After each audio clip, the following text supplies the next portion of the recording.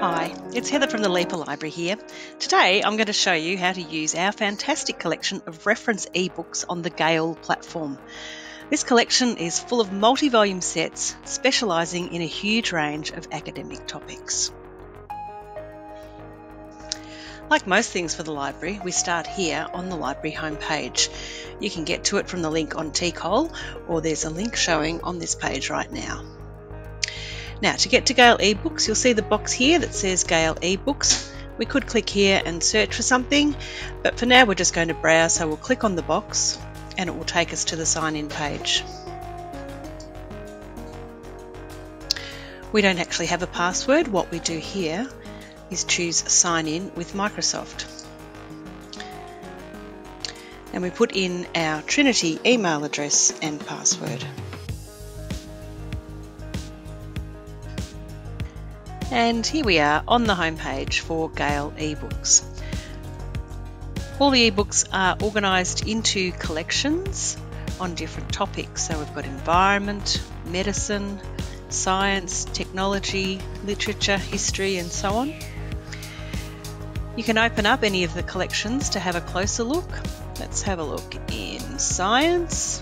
So there's 47 different books, and that's not just individual books. They're generally multi-volume sets. Some are individual books, but a lot of them are multi-volume sets.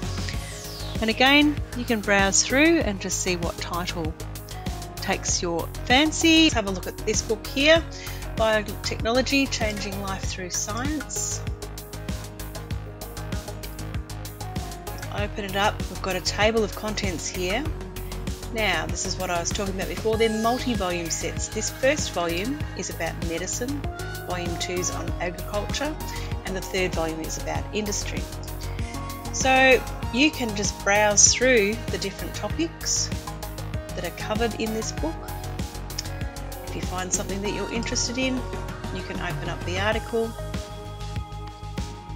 and have a closer look.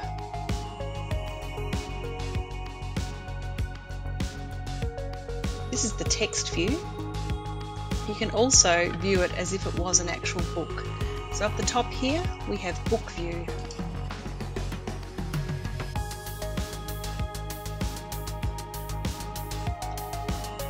And this looks much more as if it would in an actual book. Just reduce the size a bit to make it a little bit easier to see the whole page. You can also have 2 pages showing or just one. So as you can see, this is what it would look like if it was a printed book, but it's showing on your screen. Text view is very handy though, because it does give you some extra information and some extra tools that you can use to help you. We'll look at those more after we've done a search. Let's do a search for sustainability.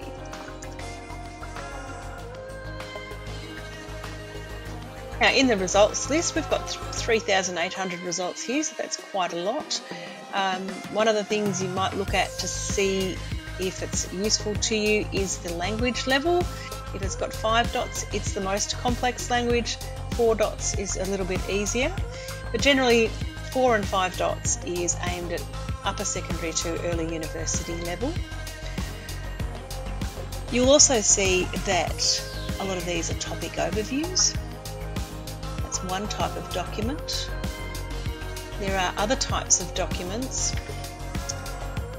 and you can see here under document type are the ones that are included here. So the most common one for this search is a topic overview, but biography is up there as well. And so biographies, they would be articles that are particularly about people who are interested in the field of sustainability. We're not going to filter our search here on either of those for now. But what I'm going to do is add another word. I'm actually interested in sustainability in sport, and let's see what happens when we search that. Alright, that gets us down to just 16 results at this point. So that's pretty handy and pretty easy to start looking more closely. I'm quite interested in this, sports and the challenges of sustainability. Let's click on the article to open it up. We can see it's a 12-page article, it's level 4. Let's have a look at some of the other features and tools that there are for you to use. We can change the font size here to make it easier to read. Make it bigger, make it bigger, make it smaller. You can also listen. Overview.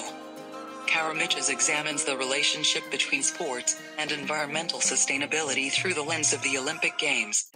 You can add highlights. Just select the text you want to highlight, click the highlight button, choose your colour. You can also add notes. So connected to any highlight, you can write a note.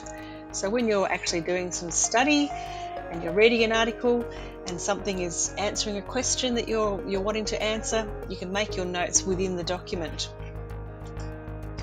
Another feature here we've got is the ability to define a word. So if you highlight just a word, one of the options here is define, and up comes some dictionary definitions. So that's another useful tool.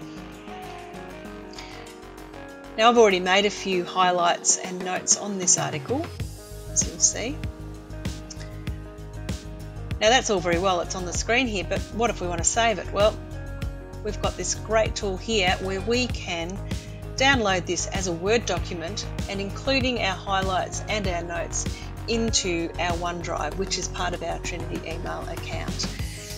You can also use Google Drive. If you have a Google account, you would have to sign in separately to do that.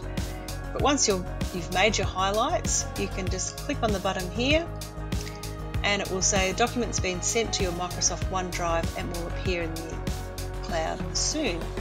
So here I've signed into my OneDrive and you'll find here now there's a folder called Gale eBooks. It will automatically create that folder for you the first time you save something. So you can click into that folder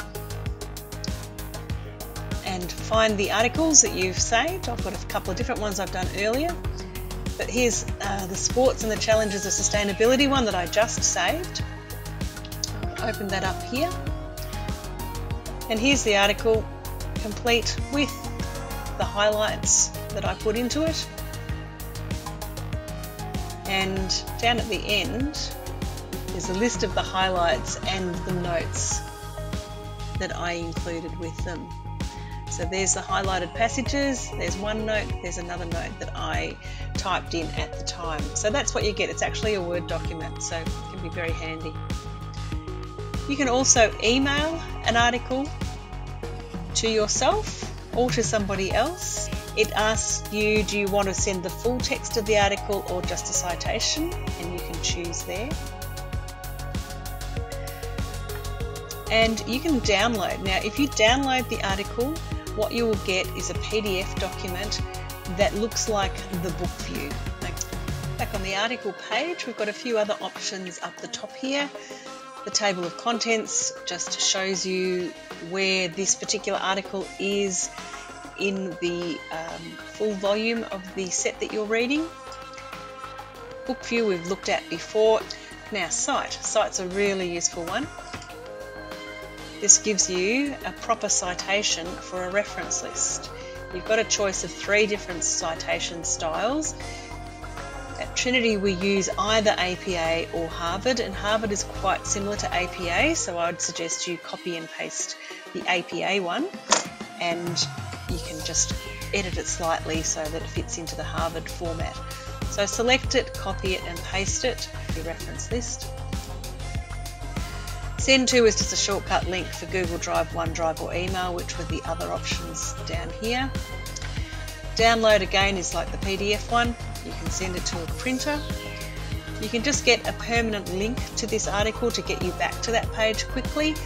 So sometimes if you haven't decided if you're going to use an article but you might want to come back to it, maybe you haven't quite decided on your topic, it can be handy to just keep those links so you don't have to remember what steps you went through to search to get to it. It's also handy, perhaps you're doing a group project and you want to share an article with somebody else. You can copy that link and send it to them. And here we'll show you all the highlights and notes that you've made so far on this page. A couple of other things to look at. On the right hand side we've got Explore, and this will come up on pretty much every article. It'll give you some other suggested articles that are similar to what you're reading. It will also give you some of the subjects to search for, so you can click those links and you'll get a whole lot of results on those subjects which are related to this article. And if we go right down to the bottom of the article, every article will have its own bibliography to show you the sources that the author used to write this article. Now obviously a lot of these are going to be physical books that you're not going to be able to get hold of, but quite often they are things that have got links that you can actually go to the source material. So if you're finding an article really useful, you can delve further by looking into some of the articles that the author of this one used. So that pretty much covers what you can find in Gale eBooks. It's not just science, it's not just technology, it's not just environment. There's some terrific stuff in the arts section.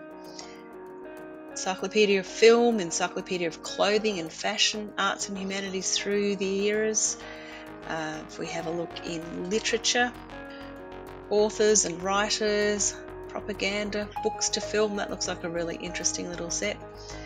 In history, world eras, modern conflict and diplomacy. There's all kinds of different amazing multi-volume sets of reference material here, and I really do encourage you to use it.